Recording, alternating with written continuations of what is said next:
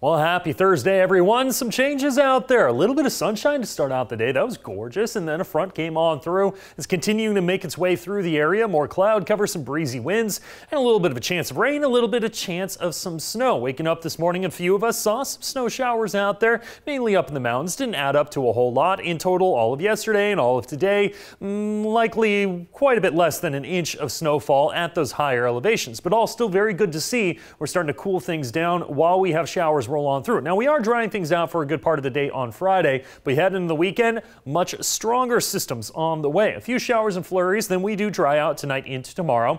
Mostly dry Friday, but winds start to increase. Clouds roll in as a new, stronger system moves in after about midnight for the coast on Saturday and through the day Saturday, with rain for most of us, but snow for the mountains as we go through Saturday and Sunday. East of the Cascades, now seeing more potential of that snow actually making its way on the other side of the mountain. Cold, wet, and windy forecasts through early next week, and not a lot of change from that even beyond next week as we are settling into very wintry conditions over the course of the next week or so. Checking out the coast tonight, mostly cloudy, scattered showers, mostly cloudy tomorrow and windy with rain mainly after midnight tomorrow afternoon and evening. Tomorrow night into Saturday is where we expect that rain. For the West Valleys, mostly cloudy, scattered showers, and a little bit of a chance of a few snow flurries mixing in at times. Again, won't really impact travel, but some of those higher elevations could be slick on the roadways, so do be careful if you're driving later tonight or early tomorrow morning. Mostly cloudy tomorrow to partly sunny, cold, so a bit frosty out there as well, and some windy conditions, especially in the South Rogue Valley area around Ashland and in the Shasta Valley and east of the Cascades. Winds will pick up tomorrow as well,